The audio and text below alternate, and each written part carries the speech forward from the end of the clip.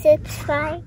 Hey y'all, welcome back. Today we are reviewing quadratic functions and we're answering a bunch of questions on the homework here. So the first one says, write an equation of a quadratic function in intercept form. So just a quick little reminder, what I mean by intercept form is this form right here, y equals, and then whatever your leading coefficient is, times x minus p times x minus q, where p and q are the x-intercepts. So this is also known as factored form. So sometimes you might see it called that, sometimes you see it called intercept form.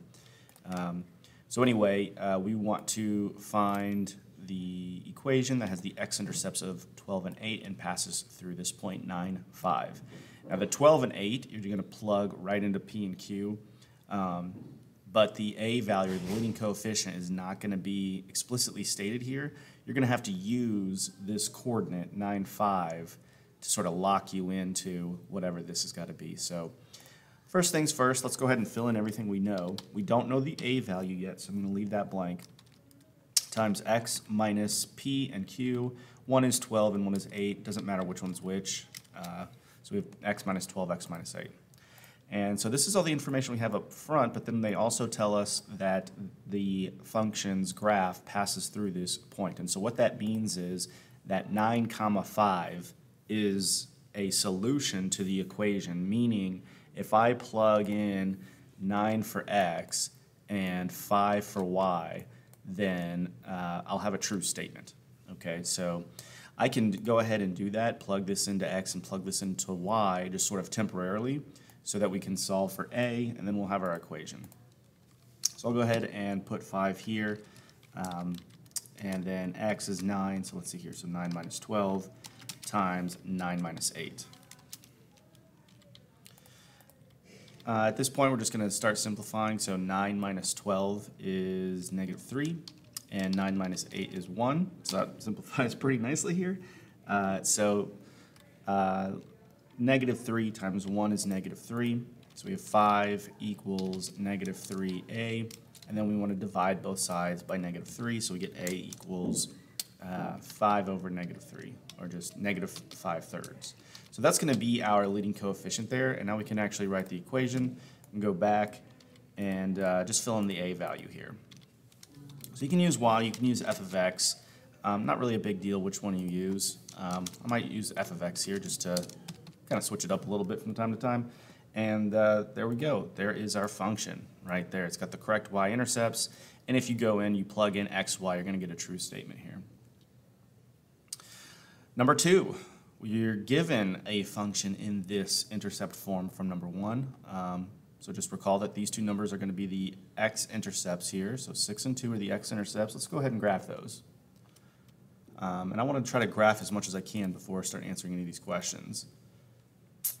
So let's see, we got one at 6, 1, 2, 3, 4, 5, 6. And we got our another x-intercept at 2, 1, 2. The leading coefficient's positive, so I know it's going to be opening up. I can see that the vertex is going to be on the axis of symmetry right in between these, so it's going to be at x equals 4. Not sure exactly where it is over here, so we might have to actually figure that out. Okay, but let's answer the questions that we know so far. The x-intercepts here are going to be at, let's see, 2 and 6, so that's 2, 0, and 6, 0. Now, to get the y-intercept, we need to substitute 0 into x and then evaluate. So I'll do a little scratch work over here. So the y-intercept is going to be what we get when we plug in 0 into x. So 1/4, nope, not 14, 1/4 times 0 minus 6 times 0 minus 2. Whenever you do 0 minus something, it's just the negative version of that number. So 0 minus 6, for instance, is just negative 6. 0 minus 2 is negative 2. And so this is something that we can evaluate. All right? 6 times 2 is 12, and 12 divided by 4 is 3. So our y-intercept should be at 0, 3. And now we can go and actually plot that point as well. We can add that to the graph. Here we go. So 0, 1, 2, 3. Because this is symmetrical, we actually are given another point here. So we know the axis of symmetry's got to be right in between the x-intercepts right here at 4. So if we sort of reflect this point over that axis of symmetry, and let's see how many units it is away. 1, 2, 3, 4. If we go 4 units in the other direction, we can actually get another point. 1, 2, 3, 4. Doesn't really ask us for this point, but that can help improve the accuracy of our graph. So I'm guessing the vertex is probably going to be somewhere in here in order for this to open up correctly. So to find the vertex, there's a couple different ways we can do it. I think the easiest way at this point is to actually just substitute in. We know what the x value of the vertex has to be because it's got to be on that axis of symmetry, which is at x equals 4, right? It's got to be right in between here. So what we can do is kind of like how we found the y-intercept, is just plug in the appropriate x value. For the y-intercept, we plugged in 0 because the y-intercept is on the y-axis. But for the vertex, we want to plug in whatever the x value of the axis of symmetry is. So we would plug in 4 here for x. So 4 minus 6 is going to be negative 2. 4 minus 2 is 2. So this works out pretty good. We got 2 times 2 is that's 4. So this is negative 4 divided by 4 is going to be negative 1. And so, yeah, it does kind of look like it's going to be pretty close to where we were sort of estimating. I was sort of ballparking somewhere in here to make that parabola look like a parabola. And it is, in fact, right here. Okay, so there's my vertex. I do have enough points here to sketch this, although it never really turns out that great when I'm trying to draw a curve with a mouse. So I'll just do the best I can here. Just focus on making sure those points are in the right place and you'll be all right. So to write this equation in standard form, what we need to do is actually multiply all of this together. So I've got f of x equals 1/4. I'm just going to rewrite the original equation here. And I'm going to multiply the two binomials first, and then I'll distribute the 1/4 at the end. Okay, so the first thing I want to do is multiply these two things. So that would give me, let's see here, it'd be x squared. X times x is x squared. X times negative 2 would be minus 2x. Format this correctly. X times negative 6 would be negative 6x, and then negative 6 times negative 2 would be positive 12. So the only thing left to do to clean this up a little bit is to combine these two like terms right here. So we've got negative 2x minus 6x is negative 8x. And we're just about done. Remember, standard form here, and this might be a good, I guess I should have written that to begin with, but standard form here is going to be y equals ax squared plus bx plus c. You probably have that in your notes, but not a bad idea to just kind of revisit it. So this is kind of like what our answer should look like. Okay, so anyway, once we distribute that 1/4, we get 1/4 x squared minus 2x plus 3. And there we go, we got it in standard form. How about that? That is not that is not what I wanted. I wanted a rectangle there. There we go. Okay, well that's number 2. Let's take a look at number 3. So number 3, we're trying to write an equation for this parabola. So we've got a couple things here. We know, actually we can kind of solve this like we did the first one, because look, they give us both x-intercepts and a point on the curve. So actually how we go about coming up with this equation is going to be exactly the same. And they want it in factored form, and I guess that's a little bit of a hint on how to approach this. So I'm going to just kind of copy my work here, since the structure of how I find this is going to be identical. We're just going to change the numbers to match this particular problem.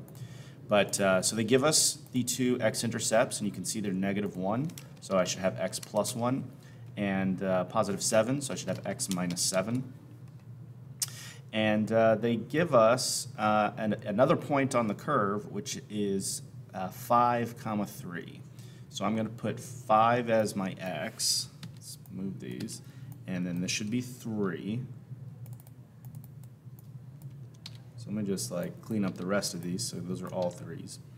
So here we've got 5 minus 12, which is going to be negative 7, and 5 minus 8, which is going to be negative 3. Yeah? Oh, wait a minute. I didn't fix the 1 and 7. So no. Let's try that again. 5 plus 1 and 5 minus 7. Geez, that's what I get for copying and pasting so much. So, yeah, no, this should be 6.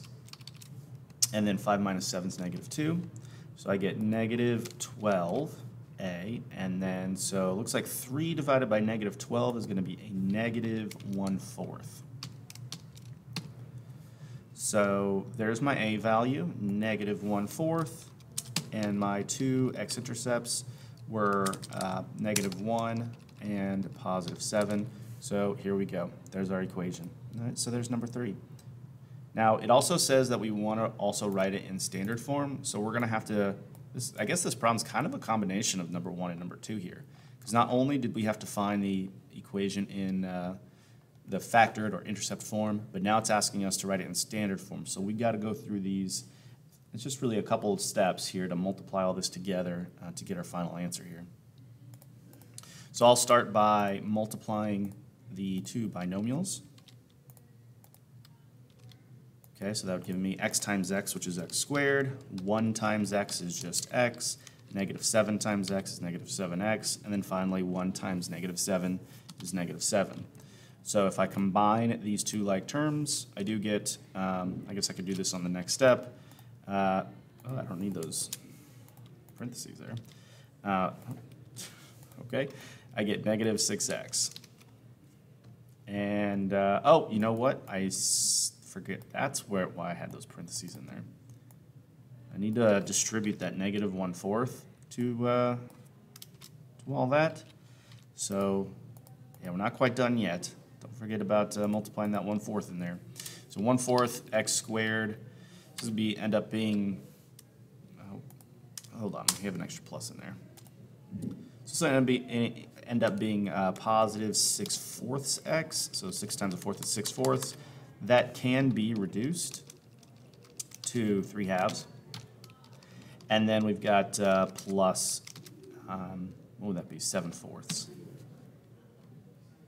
So this would be the standard form. So we got the factored form and the standard form. So that's it for the first page. Let's take a look at some of these solving problems. With these factoring problems, I can really categorize them in two different groups. So the first, which is like the easier way, or the easier equations to solve with factoring, are when you have a leading coefficient that's 1. Okay, so like all these 6 equations all have a leading coefficient that's 1. So we can kind of take the shortcut method. But when we start getting equations like the ones down here that have a leading coefficient that's not 1, we'll have to use a different method, okay? And the method that I'm going to use for these is called grouping. So when we get to number 10, I'll explain a little bit more how that works. But if your leading coefficient is 1, then what you want to do is rewrite this as a product of two binomials where you'll have like x plus something and then, or x minus something. Each one will be kind of set up like that. And to figure out what those two somethings are going to be, we want to find two values that multiply to give us negative 24, whatever the constant is, and then their sum needs to be whatever the coefficient of the linear term is, in this case, negative 2. So what I like to do is just set up like a little, like some scratch work out here where I'll say something times something equals negative 24, okay.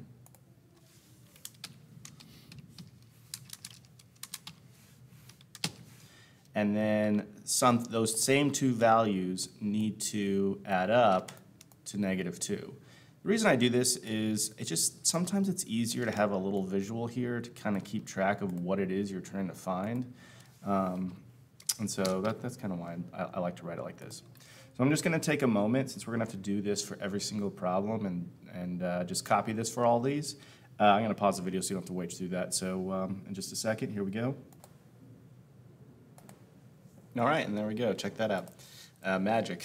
All right, so two numbers that multiply to give me negative 24 and add up to negative 2. So I'm thinking of my factors of 24, and since it's got to be negative, I'm thinking about like the difference being 2, and that way I can just make the larger number negative and it should work out. So my factors of 24 are going to be like 1 and 24, 2 and 12, 3 and 8, and 6 and 4. So 6 and 4 have a difference of 2, so that's kind of my clue there. And since they got to add up to negative 2, the larger number needs to be negative. So we're going to have like negative 6 and positive 4, if I can write those. All right, you guys know I struggle with the mouse here. All right, so there's going to be our two sort of special numbers. So we've got x minus 6 times x plus 4. Those are going to be our two factors. And then once we have it factored, then we're kind of on easy street here. We're going to use something called the zero product property, which states that whenever we have two expressions that have a product of 0, then one of them at least has got to be 0. So we can kind of we can use that property to split these up and say that either x minus 6 is 0 or x plus 4 is 0. And then when we solve these individually, we'll get, on the left-hand side, if we add 6 on both sides, we'll get x equals 6. And if we subtract 4 from both sides on this equation, we'll get x equals negative 4. So my solutions are going to be x equals 6 or negative 4. There's two solutions there. So that's going to be the process we go through on these first 6 problems. So I might just kind of skip like straight to this. You know, this is a review of Algebra 1, so you've done this countless times. And after you really get the hang of it, you don't really need to show every single individual step here. You really just want to show the factoring, and then you could probably just jump from there to the solutions. But let's see how it works out with the next problem. So here we've got y squared plus 3y minus 18. So we're looking for two numbers whose product is negative 18, but whose sum is positive 3. So my factors of 18 are going to be 1 and 18, 2 and 9, 6 and 3, which is going to be our winner here. So the negative has got to be the smaller number since our sum is positive. So we're going to have negative 3 and 6. I guess I'm going to have to handwrite those to make it fit in there. Negative 3 and 6. There we go. And this just takes practice coming up with these. You know, I know it's not the easiest thing to do to just like rattle off a bunch of factors off the top of your head, but it will get easier as you practice it more. So here we have got y minus 3 times y plus 6 equals 0. We'll use the zero product property to find that our solutions are going to be 3 and negative 6. So notice how I kind of just skipped these intermediate steps. But if you want clarification on how I get from here to here, just kind of look at how I worked out number 4, and that's got all the work shown. For number 6, we're looking for two numbers whose product is 28 and whose sum is 11. Let's see here, my factors of 28 are going to be 1 and 28, 2 and 14. No, that's not going to work. Let's see, 3 and 7. No, 4 and 7, my bad. Is 4 and 7 going to work here? Wait, yeah, 4 and 7. 4 and 7 is 11. Yeah, there we go. So it's going to be 4 and 7. So 4 times 7 is 28. 4 plus 7 is 11. So our two factors are going to be a in this case, not x, but a plus 4 times a plus 7 equals 0. So the two solutions here will be negative 4 and negative 7.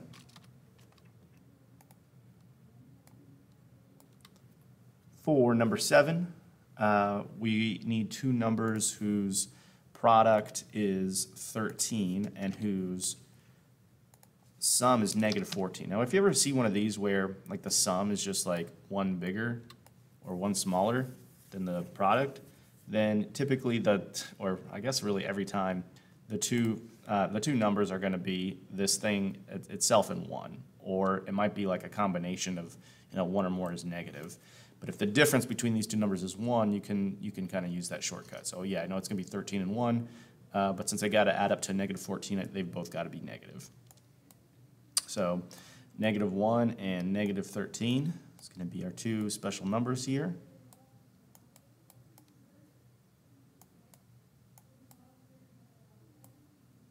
Oh gosh, that's probably the ugliest 3 I've ever drawn. There we go. It's not much better, but I'm going to just press on here. So we get b minus 1 times b minus 13 equals 0. And so our two solutions here are going to be positive 1 and positive 13.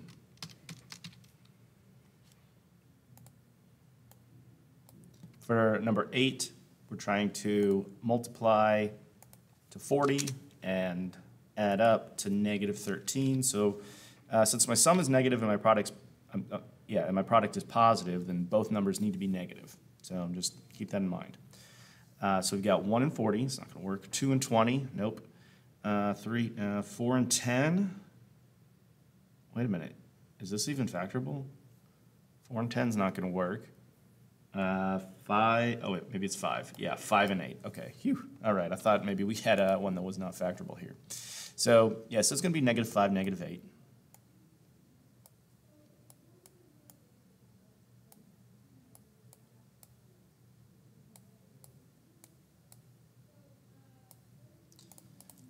So our two factors are going to be c minus 5 times c minus 8. And you can always check these. If you're not 100% sure and you're just not feeling confident about your factors, you can always just FOIL these out and then see if it does in fact equal this. If it doesn't, you made a mistake. If it does, then you can rest assured you did it right. So yeah, if you're pretty confident, then you don't need to do that for every problem. But if there's any question at all, I really recommend multiplying these together and then just finding out, hey, is that actually right or not? So our two solutions here are going to be c equals 5 and c equals 8. For number 9, we're looking for two numbers that, oh wait, number 9 is not set equal to 0. This is something we hadn't really had to deal with yet, but we do need this equation to be equal to 0. So what I need to do before I can really start anything is subtract that 5d from both sides so I know what my a, b, and c values are. So subtract that 5d over, and now we're looking for two numbers that multiply to give me negative 36 and add up to negative 5. It's going to be negative 9 and 4, I believe. Yeah, that should work. So negative 9 and 4. Negative 9 and 4. There we go. Yep, that checks out. So my two factors are going to be d minus 9 times d plus 4. And then using the zero product property, we can establish that d equals 9 or d equals negative 4. All right, so those are all like the easy kind of versions of these factoring problems. Where it becomes a little bit more challenging is when you've got a leading coefficient that's not 1. So to solve this, the first thing you want to do, like on number 10, is try to see if there's any GCFs we can divide out.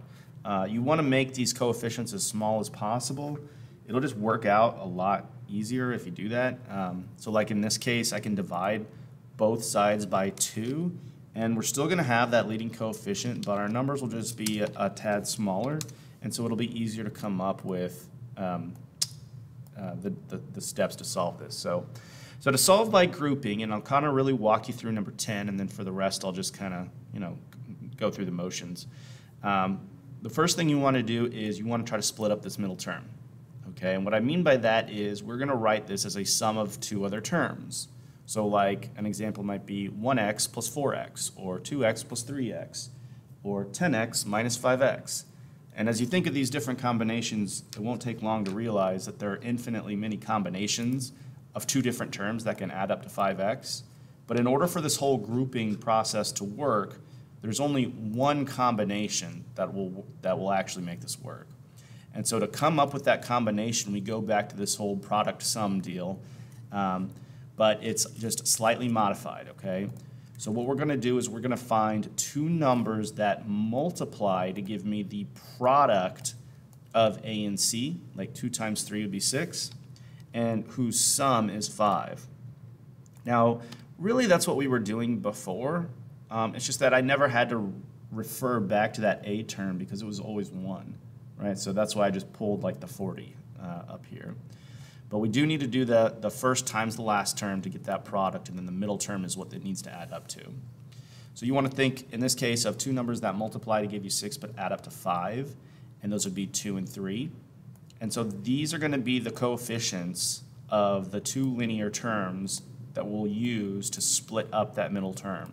So the first step here is always going to be to leave that first term alone, leave the last term alone, but split up this middle term into a sum of two terms.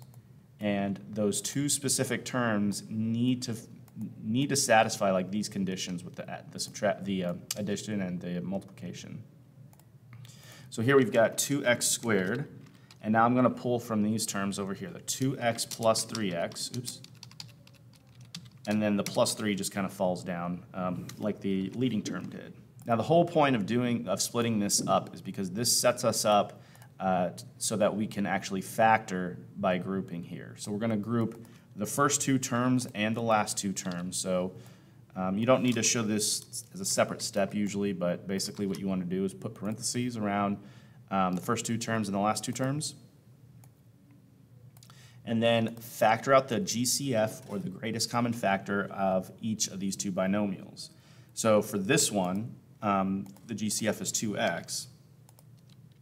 So we could divide that out, 2x, oops. And so this would just be x plus 1. And then we can factor out the GCF out of this one, which would be a 3. And we get x plus 1. And this is going to be sort of like your checkpoint, okay? After you factor out the GCFs, you want to stop here and check to make sure that what's inside the parentheses is exactly the same. And if it's not exactly the same, either you made a mistake or maybe you didn't actually find the GCF or something's going on. But if these are not the same, you need to stop and kind of look back over your work. If these are the same, then that means you're doing this correctly. I mean, unless you just like made a mistake and they happen to be the same. But 9 times out of 10 or 99 times out of 100, if these are the same, then you're on the right track. So whatever is in parentheses there is going to be one of our factors, and then the other factor will be the combination of the GCFs. And what's really happening here, I don't really want to confuse you too much. I'm not going to go into a lot of detail here, but basically what's happening is we're factoring out this x plus 1 as a GCF. So we're kind of like undistributing this. We're taking it out of this, and that's going to leave us with just 2x plus 3 on the inside of the parentheses. So that's why the second factor is always composed of a combination of these leading coefficients, or not leading coefficients, but the coefficients of each binomial. Now once you have this set up in factored form, which we do now, we can do the same thing that we did up here, which is just basically to set each factor equal to 0 and then solve. So just like what I did with the examples above, I'll show every single step on this first one, and then for everyone after this, I'll skip kind of the implied steps. So here we would get x plus 1 equals 0, or we would get 2x plus 3 equals 0. And so our two solutions here would be -1 or -3/2. So that's how you work out factoring by grouping. You know, like I said, on all these later problems, I'm going to go through it a little bit more quickly. So if you get stuck or you're just like kind of confused, go back to this number 10 and you know, just kind of revisit and try to make sense of all these steps I'm doing here. Okay, so let's do that same thing with number 11. Looking at all the coefficients on number 11, I do not see a GCF, so I can't simplify it any further before I start, you know, actually working it out. So here I want two numbers that multiply to give me 6, which is 2 times 3, and add up to give me 7. So that would be just 6 and 1. Here's another case where those two numbers just differ by 1, and so it's always going to be like this number and 1. So yeah, 6 times 1 is 6, 6 plus 1 is 7, and this is going to be the sort of magical way that we can split up that middle term. Okay, so I'm going to rewrite this as 2x squared, and instead of writing 7x, I'm going to write plus 6x plus 1x, and I don't really need the 1 here, but I'll just leave it there for now. Now I'm going to group the first two terms and the last two terms, so that's where I'm like right here, although I'm going to do both of these in one step. My GCF of the first two terms is going to be 2x, which leaves me with x plus 3, and then the GCF of my second one is just 1, so you got to factor out something there, so it's going to be a 1, and that leaves me with x plus 3. This is where we have our little checkpoint here and realize that, hey, these are both the same. So we are in good shape. We are doing it correctly. You should have a high degree of confidence that you're working this out correctly if those two things are the same. So that's going to be one of our factors, and our other factors here is going to be 2x plus 1. And using the zero product property, we can show that our two solutions are going to be -3 and -1/2. And that's it for number 11. For number 12, this one does have a GCF we can divide out. I almost want to divide out a 6, but unfortunately 16 is not a multiple of 6. So we could divide it all by 2.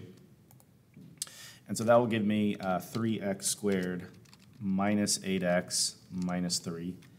Unfortunately, that's as far as we can go there. But we want to find two numbers that multiply to give me -9. Okay.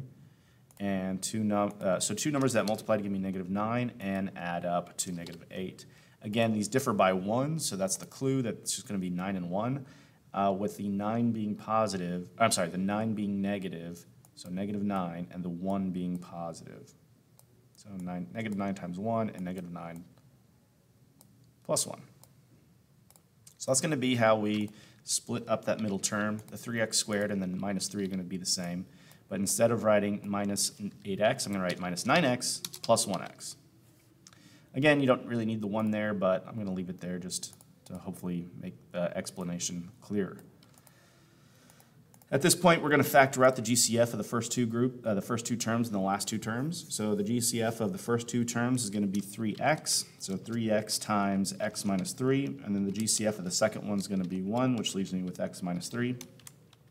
By the way, it doesn't really matter what order these two middle terms are in. You know, you could flip these and it's fine. Just make sure you factor out a negative out of that second one. So anyway, this should equal 0.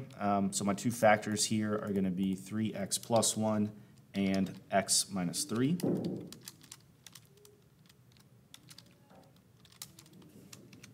So my two solutions here will be, looks like -1/3 and +3. That's number 12. Going down to number 13, we got 3 more until we start using quadratic formula. I know you guys are excited about that. So here we want two numbers that multiply to give me 18 and add up to -9. So finally we get one that's, where these don't differ by 1. So if they multiply to be a positive and add up to a negative, that tells you that both numbers are negative. So when I'm thinking about these, I'm really just thinking of factors of 18 and looking for ones that add up to 9, and then I'll just slap on the negative sign at the end. So factors of 18 are 1 and 18, 2 and 9 is not going to work, but 3 and 6 will.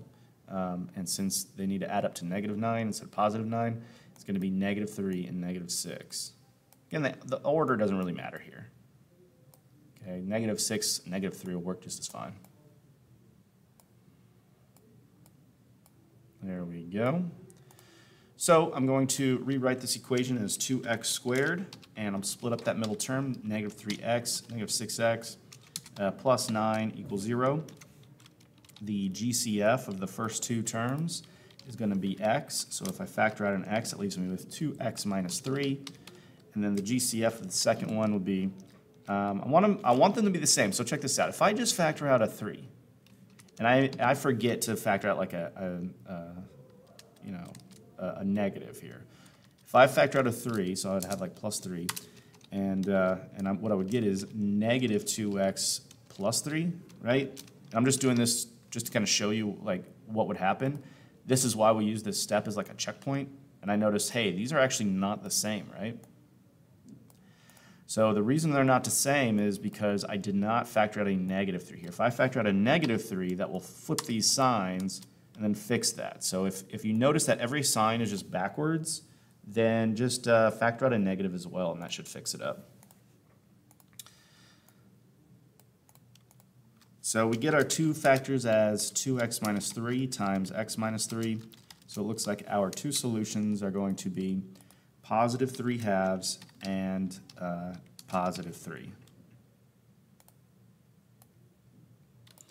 For number 14, we need the two values to multiply to give me 4 and add up to 5. So these differ by 1.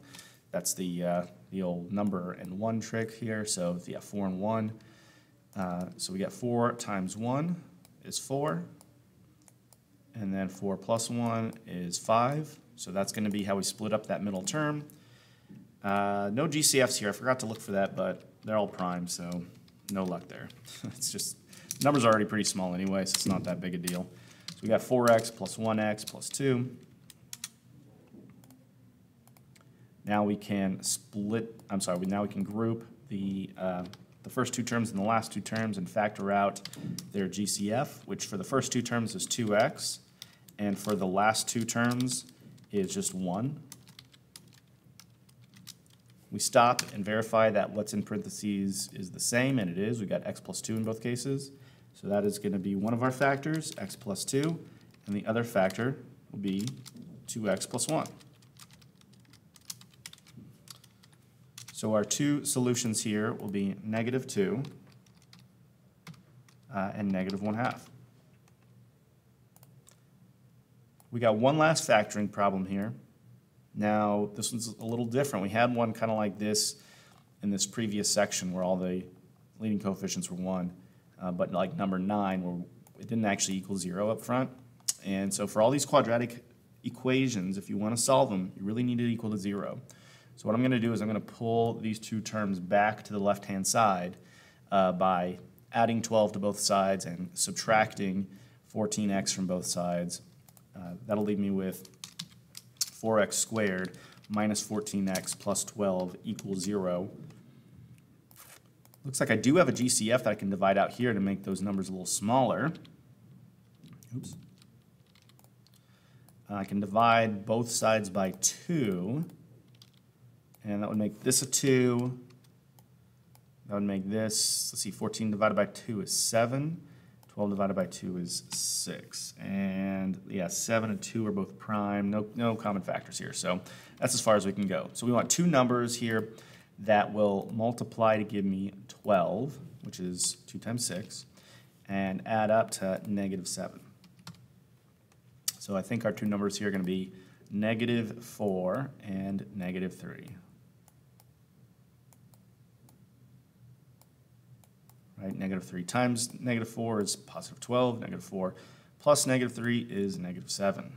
So that's going to be our sort of magic combination here. So I'm going to rewrite this as basically the exact same thing, except instead of 7x, I'm going to write minus 4x minus 3x. I'm going to factor out a 2x from the first two terms, which would leave me with 2x times x minus 2, and then factor out a negative 3 out of the second group, so that would be x minus 2. The parentheses match up. We're in business here, so we get x minus 2 times 2x minus 3. So my two solutions here will be 2 and positive 3/2. And that wraps it up for factoring. Hopefully that was enough factoring practice to give you nightmares. Yeah, so keep practicing the factoring if you know you're really struggling with it. Okay? It's just like one of those skills that, you know, your life will be a lot easier next year and for all your future math courses if you really get factoring down pat. Okay. We lost our document there. Oh, is it going to bring it back? I really hope so. Okay. Oh gosh, we're really... I'm struggling here. Okay, I guess I need to remember to cut this out the video, although I guarantee you I'm going to forget. All right, there we go. Where were we? Okay, so,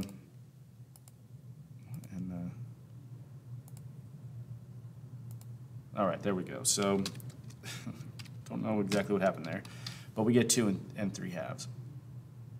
So yeah, just make sure you keep practicing factoring. If this wasn't enough practice for you, do them again. If you need extra practice, let me know, because factoring is just like one of those things. You could just Google factoring practice, and there's a plethora of online help for you, to where you can just get really, really good at this. Now, if factoring doesn't work, or you just really hate factoring, you can always use the quadratic formula to solve quadratics as well, and that's what we're doing on this last page. So we got 6 problems where, factoring may or may not work, but at the end of the day, I want you to actually use the quadratic formula to get our solutions. Now, just as a reminder, the quadratic formula is going to be negative b plus or minus the square root of, wrong symbol, the square root of b squared minus 4ac, all divided by 2a. And we'll use this formula every time. Okay, so I'm going to copy and paste this for every problem. And we'll just fill in all the numbers as we need to.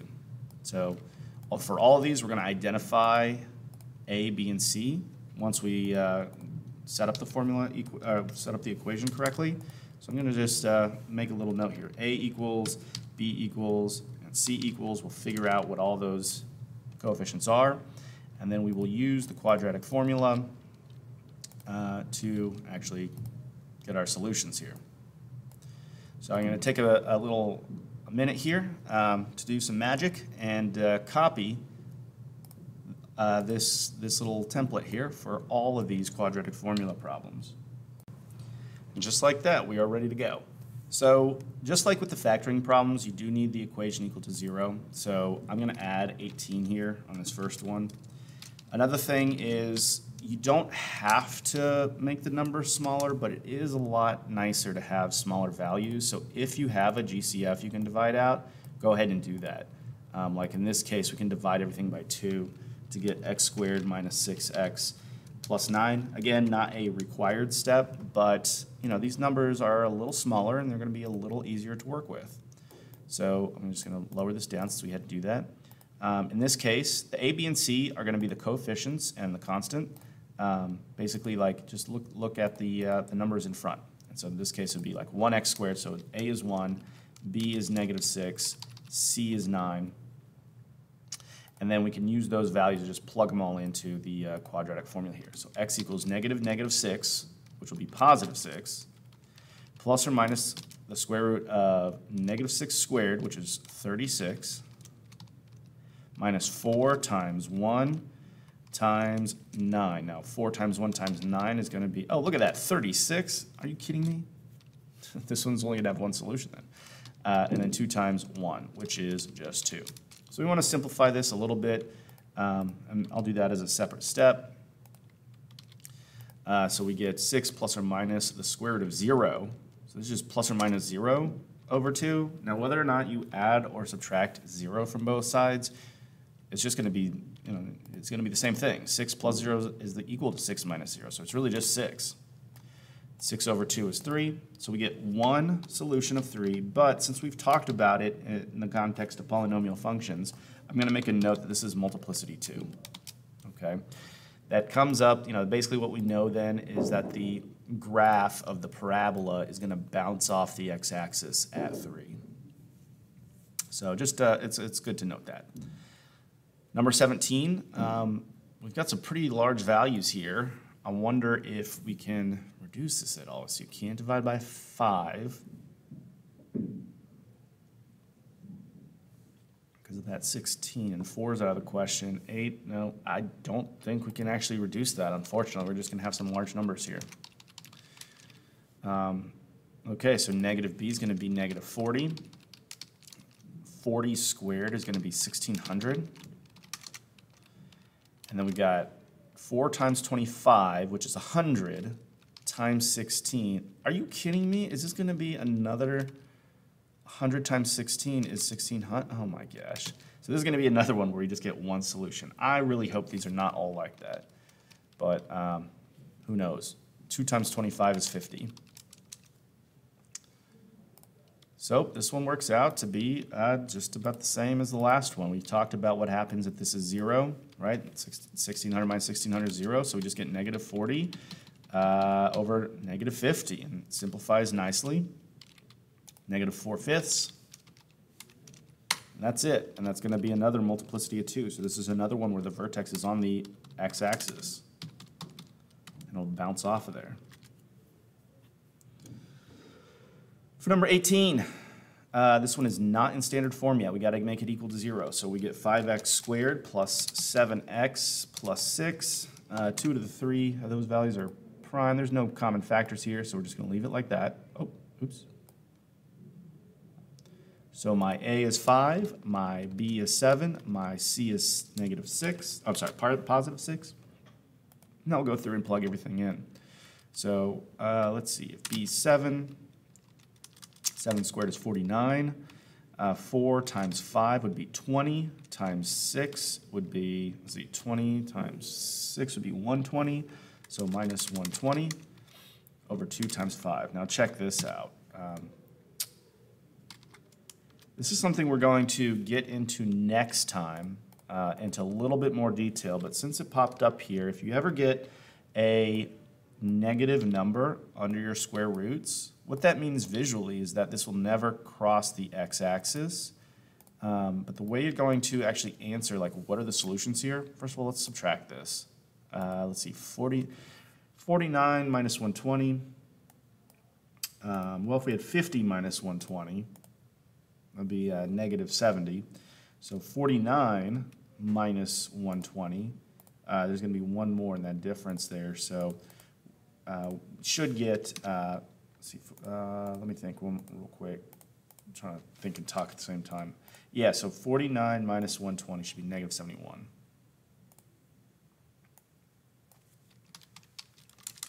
So this would be 10. Yeah, 2 times 5 is 10. I guess I should put that there too. So this is a non-real number. Okay, so like back in Algebra 1, you probably just quit there and say, oh, it's not real. But since you've talked about imaginary numbers back in Algebra 2, and we're actually going to discuss them a little bit more in our Algebra Review Part 3 in the next lesson, might as well just give you a little preview on what, how to actually write this. Is you're going to factor out a negative 1 out of this square root, and the square root of negative 1 we're going to write as the imaginary number I. So I, just as a little preview here, I is the square root of negative 1. We'll talk about that a little bit more next time, but anytime you've got a negative number under your square root, you got to pull that out, and then you can be done. Okay. So these are not real numbers. They are complex numbers because they have that negative square root in there. And so, like I said, we'll talk about that a little bit more next time, but that would be how you write your solutions. For number 19, moving right along here, we got no common factors to divide out, so my A is just going to be 2, my B is going to be negative 1, and my C is going to be positive 2.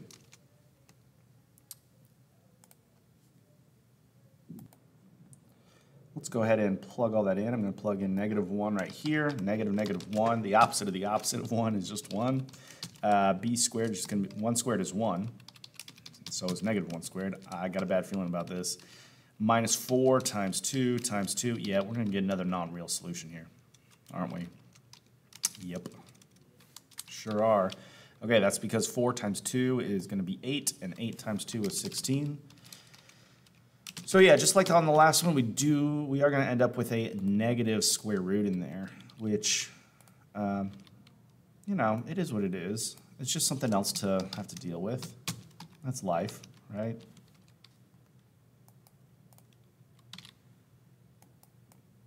When life hands you a complex number, you make, yeah, I don't know. I'm trying to think on the spot. There's a joke in there somewhere. Okay, so yeah, so we factor out that negative 1, and so we're just going to write that as I. And that's it.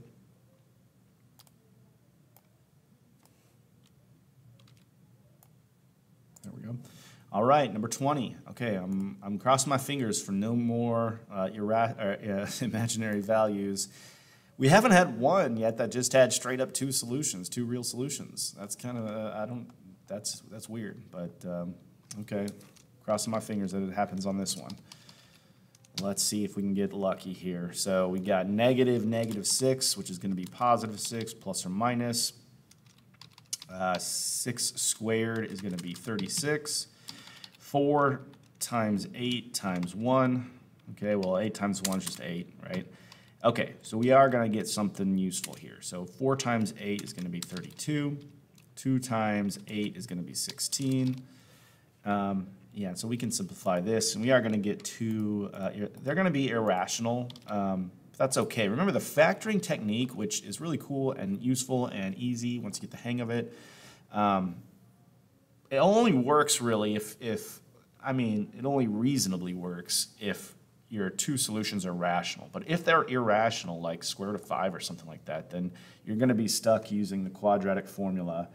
There is another method called completing the square, which I briefly went over in the notes, which you can use, but I think quadratic formula is just, if you know the formula, it's just so much easier.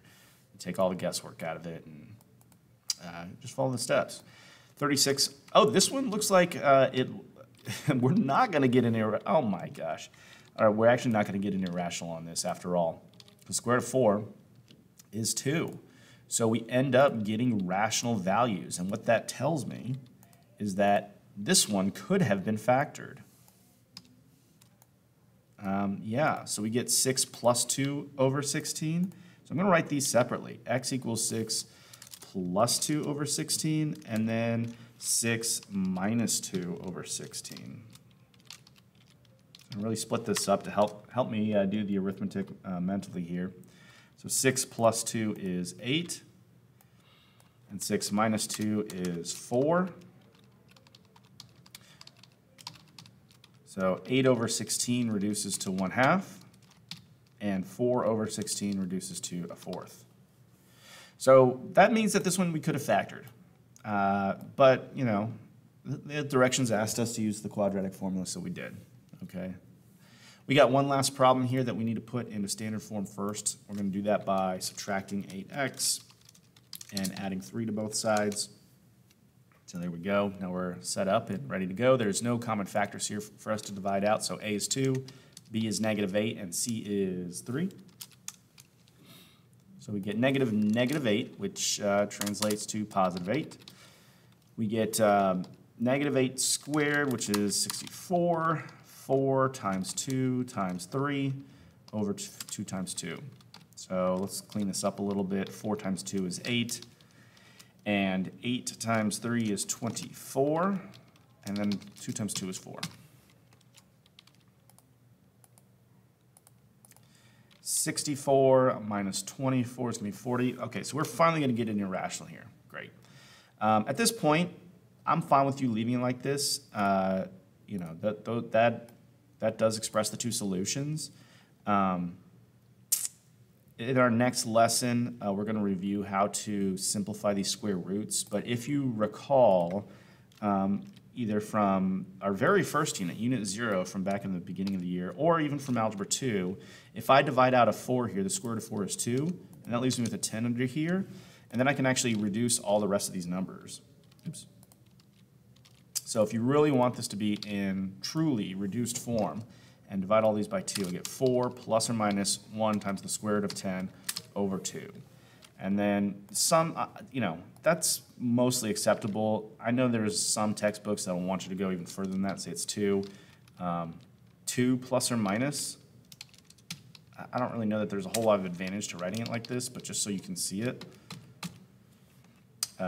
2 plus or minus root 10 over 2, or like 1/2 root 10. Again, not a lot of advantage to writing it like that, but that you might see it written like that. So that's it for today. We did a little bit of everything for quadratic functions. We did some graphing, we did some writing equations, we did some solving using factoring, some solving using quadratic formula. So we really went over a lot in this lesson. So if you have any questions, as always, please reach out. I'm here to help you. But otherwise, y'all have a great day, and I'll see you next time.